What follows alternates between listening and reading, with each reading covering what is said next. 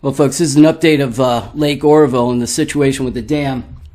And just to be fair, because that's what we do around here, this is the official word today coming out of the Butte County Sheriff. I have recently heard rumors and concerns expressed about the Oroville Dam and its spillway. Given what our community has been through in the past couple of years, I wanted to provide an update on what I and my team have been doing to monitor the situation. We have been monitoring the situation and activities at the Oroville Dam throughout the reconstruction of the spillway and the emergency spillway. I personally visited the site just days prior to the last use of the spillway and then right after DWR closed the gates. I had staff present at the site during the last spill to monitor it. I've talked with DWR, COIT, and members of the Army Corps about the new spillway and its performance. I visited the site again on Friday, May 10th. I spoke to engineers and hydrology experts. I questioned them about their ability to manage the inflow. Based upon all that, I don't believe that there is a current imminent threat.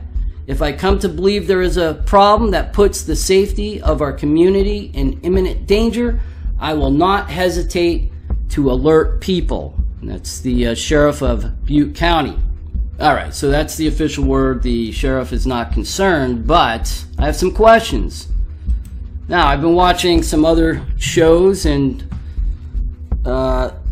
hearing a lot of commentary and reading comments, folks, and the consensus is with a lot of people that these live cams are not really live and that they started looping a few days ago.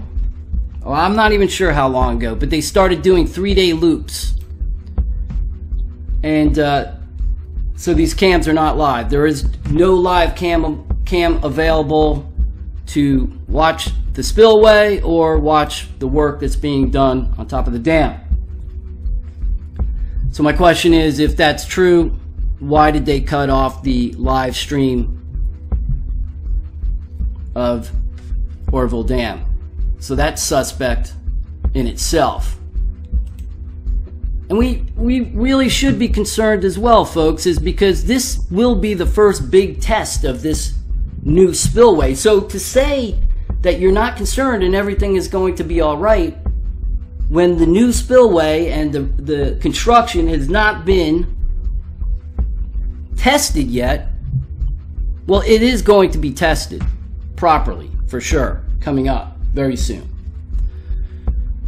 Lake Oroville Dam right now, the level is 889 feet, a little over that. The failure point in 2017 was a little over 900 feet. And unless they do some major spillway usage here soon, we're probably going to hit that 900 feet rather quickly. And that is because the next week there should be a substantial amount of rain in the Lake Oroville area.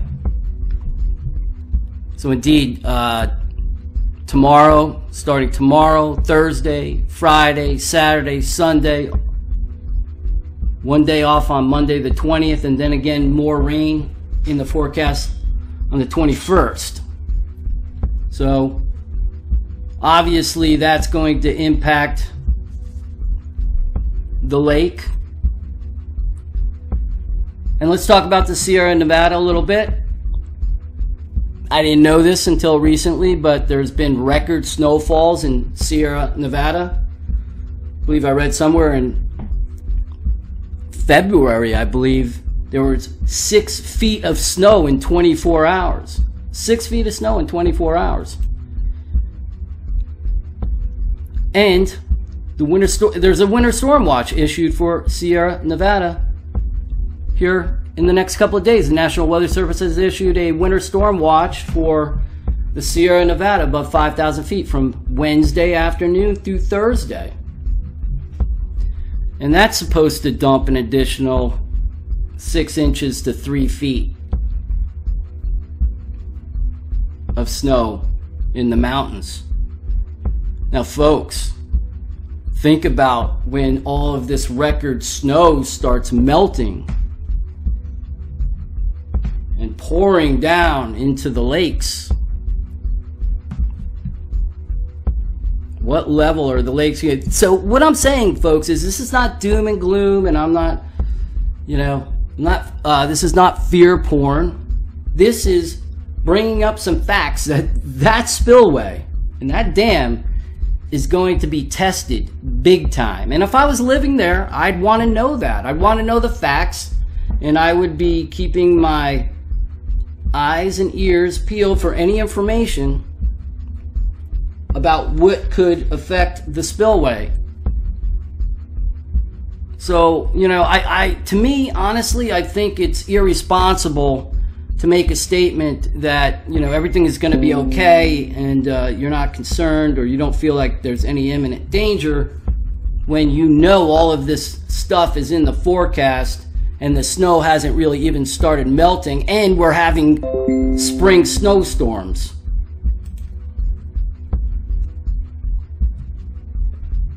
And that snow is eventually going to melt and increase the level of the lake. So that's the latest, folks. I'll keep you updated. Just continue prayers for the people that could be affected by an incident. But if they do know of anything, I would hope to heck that they would inform the people immediately. But to evacuate a few 100,000 people on a dime is a pretty heavy task. Anyway, God bless you folks. Take care. We'll keep you updated. And we'll talk to you soon.